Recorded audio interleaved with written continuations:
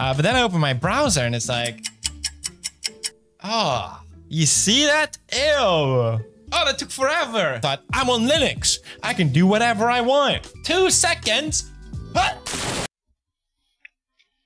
So you want to make Firefox startup performance and overall performance as snappier as PewDiePie did. He gatekeep that information, but I will not. I will show how it's done. So it's incredibly easy, just like PewDiePie said. It's incredibly easy to get these results. First of all, don't expect miracles. Of course, if you have a very slow machine to start, this will not make any miracles. But if you have a decent SSD and a decent computer like he did, this can actually achieve pretty good results. But test yourself and see if it works. So going exactly to the point, you need to do 2 things. First, optimize Firefox himself.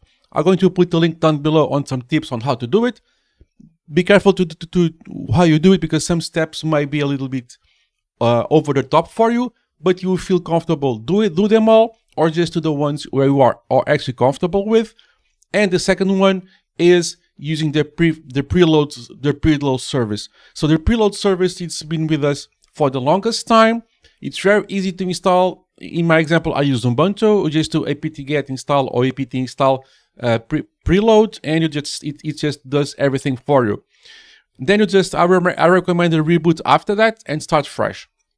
So furthermore, tech savvy, basically the preload, it's a service. It can stop the service, start the service, enable the service, disable the service, all that good stuff. That is just caches or your most frequently libraries and applications.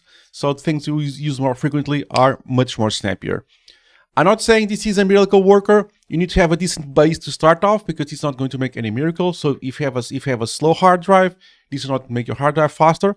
It will help, but it will not be as fast as these examples, mine and PewDiePie's. Okay, so if you have a decent base, a decent PC and a decent SSD, this you can actually improve and make it snappier. I have here a couple of examples.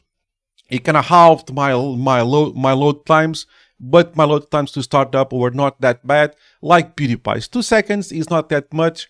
It's just him being him, but these 2 steps, the optimization and the preload service, will actually make it halfway. So it went from, I don't remember exactly, you are going to put this in the video, but I don't know, 2 seconds to less than 1 second. So it was effectively faster. So the results are there. So this is how you can optimize Firefox to start up quicker. And of course, those optimization steps will affect Firefox only, but the preload service will affect the system-wide performance.